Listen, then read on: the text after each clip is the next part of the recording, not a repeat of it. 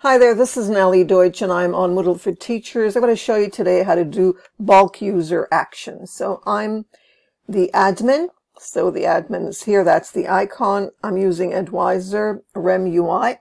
Next, I'm going to go into, after I go into site administration, I'm going to go into users. So let's do that. Site administration. Wait a few seconds and then I'm going to go to users over here. Click on it and bulk action, which is right here, bulk user actions. All right, so what's my action? Let's go into more. So I get all the features available. Click on more. All right, so notice what I have here. Last IP, department, institution number. Just go through these. Last modified, never. Last access, first access. These are relevant at some point. So make sure that you know what's available so that when the time comes and you need it, you'll know that it's here. Well, I'm going to go into confirmed because I want to confirm. I'm having problems with a confirmation. So no, I have to manually confirm. I have no idea what happened. Probably one of the plugins is interfering, but I don't know. So let's scroll down. Usually things work out. If they don't, then I kind of force them to.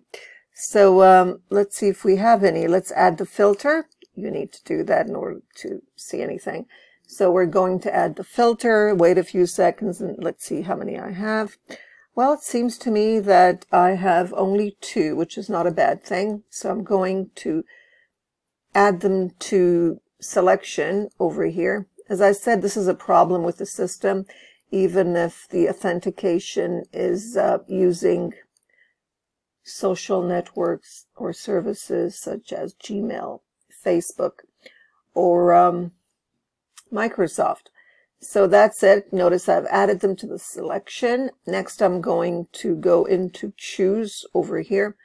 Let's scroll down, choose, and I can confirm, send a message, delete, display on page, download, force password change, add to core. Now, there are no passwords because what they do is they need to be able to confirm their Gmail accounts or Facebook, whatever they're using. So change is saved.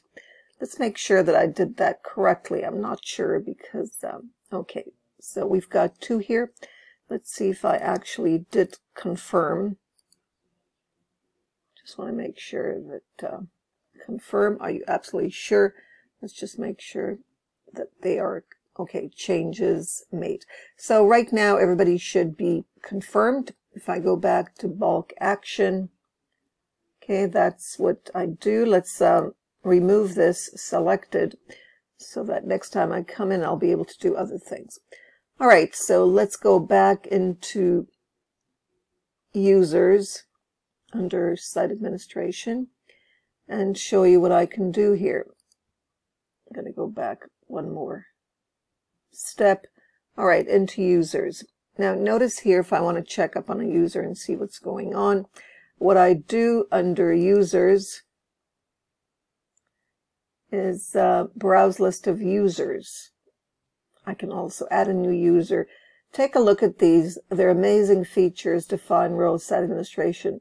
Just go through it and see what's available so that when you need it, you'll know exactly where to find it.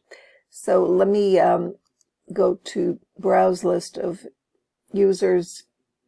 Okay, now in this case, I'm going to go into show more. What I usually do in order to find out whether a user is here and what's going on is I do it through their email.